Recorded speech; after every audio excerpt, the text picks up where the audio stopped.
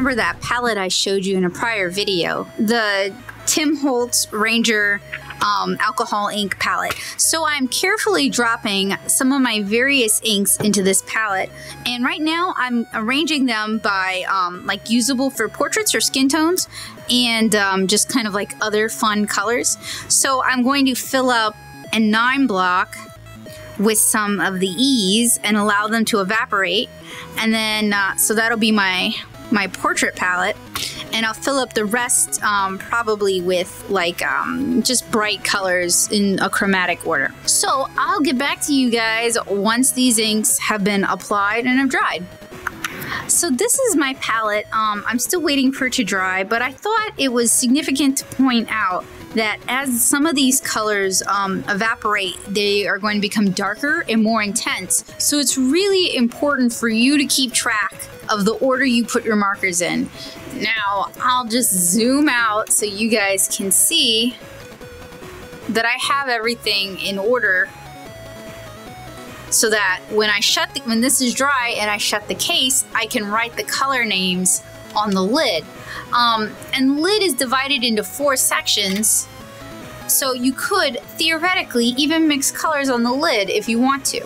So I'm going to resume letting this dry. I just wanted you guys to see the colors as they were freshly applied so that we have something to compare it to when it's dry.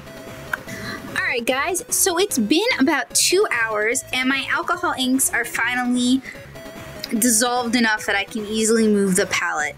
Now some of the colors have not fully dissolved all the way, like this blue over here. I probably applied too much ink to the palette, but I wanted to make sure there was enough to be able to pick it up later with my blending marker.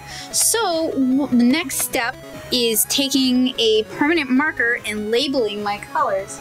And fortunately, I've kept all my inks nearby, so it's not hard to do.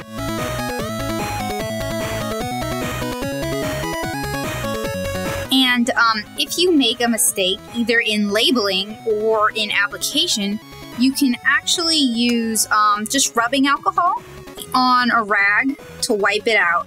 So if you decide to change your palette over time, that shouldn't be too difficult. You might end up with some staining. I have not tested for that yet, so I don't know. But it'll be interesting to find out together.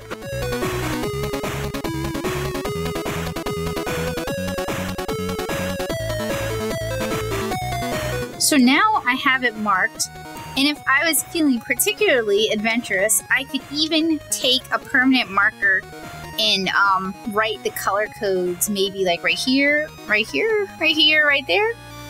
I'm going to leave my palette open to finish drying, and I got a little bit of alcohol. You can't really see it, but I want to clean it up so that it doesn't contaminate other colors. I got a little bit of alcohol on the lid of my palette while I was labeling my colors.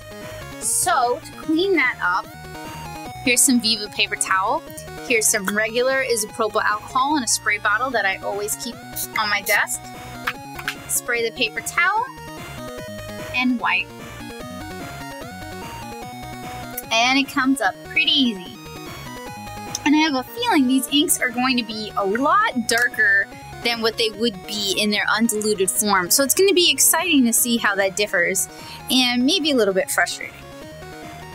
Alright, so I will check in with you guys later when I'm ready to start putting my palette into action.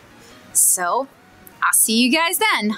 I'm Becca Hilburn. I hope you guys found this video interesting, exciting, inspiring. I look forward to sharing even more information about this technique as we find out together.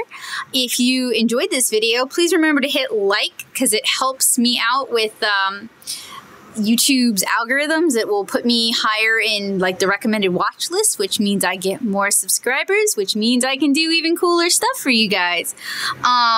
Just a heads up, I don't know when this is going to post yet because we have a bit of a backlog, but I'm planning a giveaway, an alcohol marker giveaway when I hit 1,000 subscribers. So it is in y'all's best interest to help me get there. And if you enjoy content like this, if you want to see where this project is going, make sure you subscribe to my channel for even more fantastic alcohol marker art related videos. So I'll see you guys later. Have a good day. Bye guys.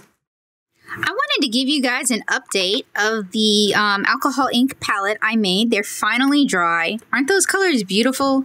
They're like almost more beautiful than they will be when they go down on paper, probably, because they look like candy right now and they're so glossy. So this row right here are Ranger inks. Up here are Copics. None of these are the homemade inks. I don't actually feel that great about drawing them out and reconstituting them that way. I'm not so sure they'll work. So I just wanted to give you guys a quick update before I do the demonstrate how this works.